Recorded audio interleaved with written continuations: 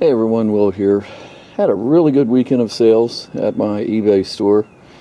31 items sold, over $1,600 in sales.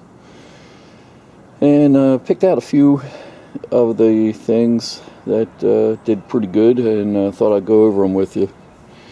Last week, bought 3 knives, $250. 2 of those 3 sold. They went off Saturday. This EK knife brought $127.50, and the big EK M4 there, love that knife, that brought $280.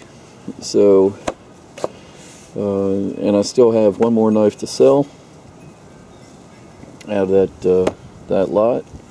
The sleeper goes to the hard hat here. Bought this back, it was the first pick video after Christmas. I forget exactly which one that was.